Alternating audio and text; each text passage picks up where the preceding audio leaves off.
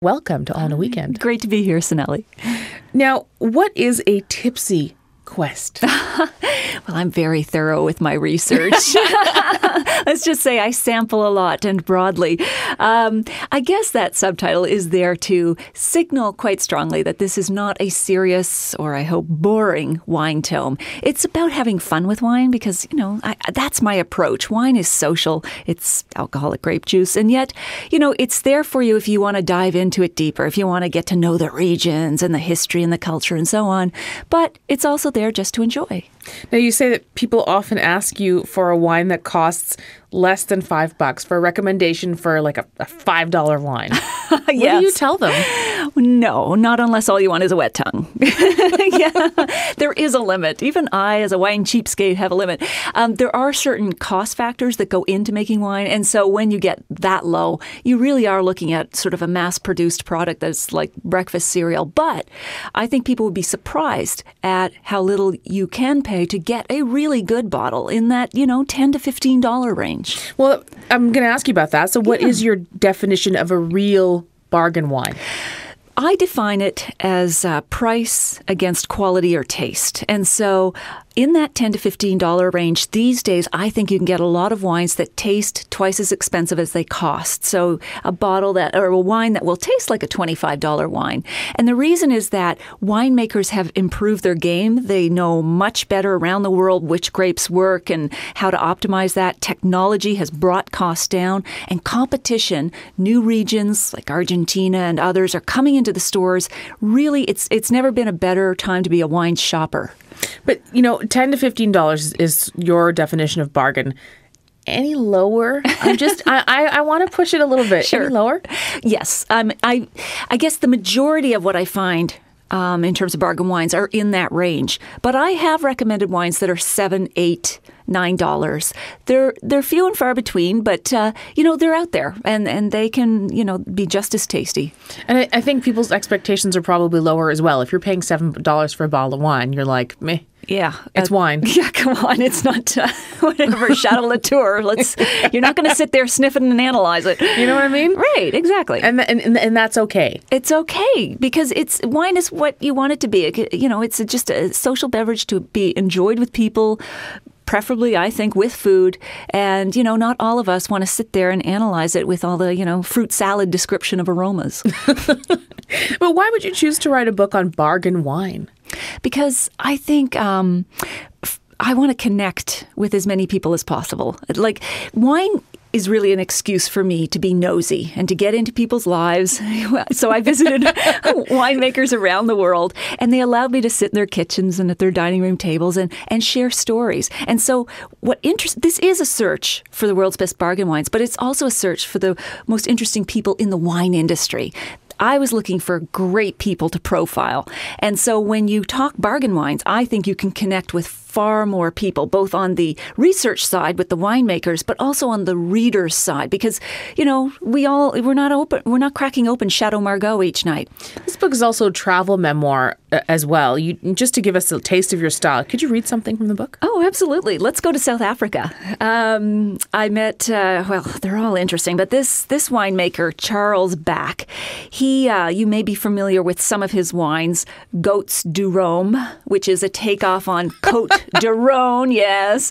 The French labels. He has fun. And so this is him talking. Now, for some reason, the French get all twitchy when they see their place names on other wine labels, Charles says, as we walk through a busy tasting room lit by twinkling lights on goat horn chandeliers.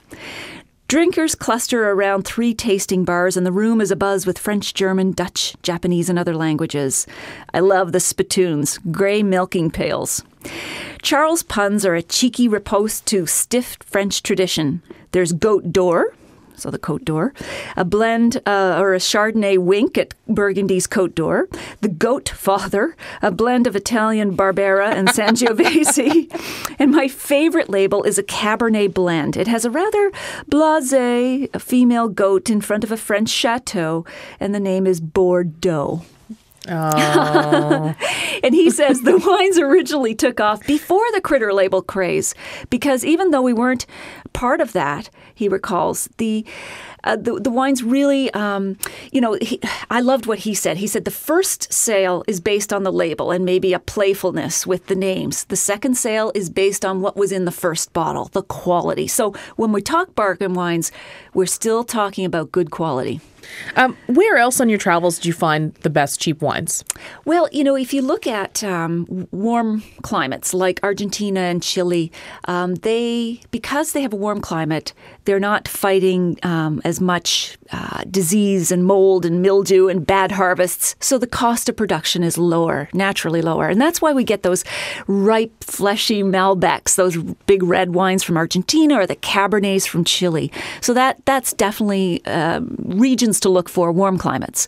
Another one might be like Germany or Portugal, countries that were traditional but are trying to revitalize their image because they may have had a bit of a sorry reputation in the past, and now they really need to get competitive. The quality has come up, but they're still fighting those old perceptions. But I think with especially with white wines, there's a tendency when they're cheaper to be sweeter, and then you get to this point where it's just, you feel like you're drinking, tang after a while, you know? That's right. And with Germany, that's what they're battling. Everybody thinks it's, syrupy sweet. It's the stuff that some of us tried in the 70s and 80s, and it was Chateau Blanc. But these days, German Rieslings, Rosé is another one. They are made bone dry and very well. So it's worth revisiting those wines that may still have a hangover in your mind because they've really come a long way, but they're still incredible bargains. And what about Quebec? Quebec. The Eastern Townships, of course, has a very vibrant winemaking community. Some of my favorite wines from Quebec are the crisp, dry white wines, but also I think what stands out for me are the ice ciders and ice wines. Mm-hmm. And Canada is known across the country for our ice wines. It's what put us on the viticultural map. It's because it's a product of having a cool climate, but they're terrific. And, I think other countries probably have a longer history of producing cheaper wines. So where is Canada in terms of sort of being at the same level as, say, France or Spain or South Africa even, and being able to produce the variety of wines that would be considered bargain wines and quality? Right. That's a good question, because if we look at, say, Niagara, for instance, they produce wonderful Pinot Noir. Pinot Noir is not a cheap grape to produce, to grow, to make. Why is that? It's because they call it the heartbreak grape. It's finicky. It's very susceptible to disease and rot, but it loves a cool climate because it has this nervy energy. It's got the fleshy fruit, but it's balanced with the acidity, and that only happens in a cool climate. So the trade-off is that you will have a bad harvest every once in a while. You'll lose part of your crop. But when you make it and it works, it's sublime. So if you look at Niagara Pinot Noirs, they don't start much lower than $15, $20, and then they go up. But if you compare that to benchmark Burgundy, the heart of Pinot Noir, those are going to start at least $40 or $50. So again, bargain and value is relative. For what's in the bottle and the quality of Niagara Pinot Noir, they are bargains. Okay. Now, when you go to the liquor store, though, how can we choose a good expensive wine? What are you looking for? A good expensive wine. A good inexpensive wine. Oh, inexpensive wine. My okay, goodness, yes. Good expensive wine. Look at the price tag. But a good inexpensive. Hello. Yeah. When you're looking for an inexpensive wine, what are some of the things you want to look for?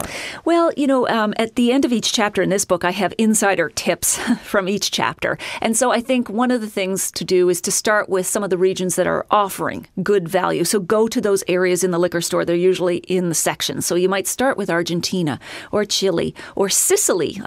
Sicily is a wonderful region because it's Tuscany and Piedmont that are very expensive, and Sicily is very little known, and yet it's got some wonderful Italian wines from that region. So you want to start with a good region. You want to start with what they specialize in. So for Argentina, it's Malbec. It's not a fashionable grape like Cabernet, so again, you're going to pay less. And then from there, you're looking for maybe a handful of reputable producers if you want to have a shopping list. That always helps. Every week on my website at nataliemclean.com, I post my favorites. So if you have maybe 3 or 4 in mind, like say Argentina Malbec, Catina is a good one, Alamos, and just it's a way to start sampling. Now you talk about some of the colorful characters from your wine world tour. Shall we say? Yes. There's a really funny part about Wolf Blass. Now, first of all, is he actually a real person? great question, because everybody thinks he's a brand character like Duncan Hines or Betty Crocker, but he's actually real, just like Calvin Klein, Ralph Lauren. But I don't think a marketing team could ever invent a man so colorful. So when I met him at the winery, he was just barreling toward me over the winery lawn, trailed by an entourage of paid optimists, very worried PR people. And, he's well into his 70s, but he's got the energy of a man, half his age and twice his height. He's 5'3". And so he's just but he realizes that really behind every bottle of wine is a person and a story. And he's always made himself part of that story in a very colorful way. So, for example, at baseball games, he would go talk to the cameraman before the game. And he would say, I'm going to be in the crowd with my winery sign. And every time you focus on my sign, there's a case of wine in the trunk for you after the game. And so he says, and then there's the ball is hit out of the park. It's a home run. The ball is up. And everybody's watching it except the cameraman. He's found my sign. Bloody cunning. He loves those kind of things. And then at airports, he would have himself paged over the intercom system so that shoppers at duty-free stores would hear the name Wolf Blass. He was a real genius. That's hysterical. Yeah, he is hysterical. But how is Wolf Blass for bargain wines? Terrific, because he makes a line of wines. I mean, he's not actually the winemaker anymore, but what happens with Wolf Blass and a lot of other Australian brands, actually, like Penfolds, is they will have an entry level that starts at $12 to $14, very reasonable, and then they'll go up to well over $100. And I think of it as kind of like a second label, like there's Max Mara and Max Mara Weekend Wear. So what you're getting is the expertise of a great winemaking making facility. You get the good barrels and everything else, but what they're doing is they're saying, okay, here are the best grapes. They're going into the $100 bottle. Here are the next and next best and next best. It doesn't mean you get the schlock at the end of the line. It just means that they have the capacity to create a whole range of price points, and it really is a bargain at their entry point. What surprised you the most about drinking your way around the world for this book, other than some of the unbelievable characters you met along the way? Oh, well, I guess I'm surprised at just how much wine can be an entry point into a culture, people's lives. I always say you could do a liberal arts degree with wine as the organizing hub, because it connects to, if you think, history, trade, commerce, science, agriculture, religion, art. There's just so much that ties it together, but at the same time, there's nothing, I think, that brings us together around the table in a communal sense than sharing a good meal. And wine, to me, is an integral part of a good meal. Thanks for joining us today. Oh, my pleasure, Zanelli. Cheers.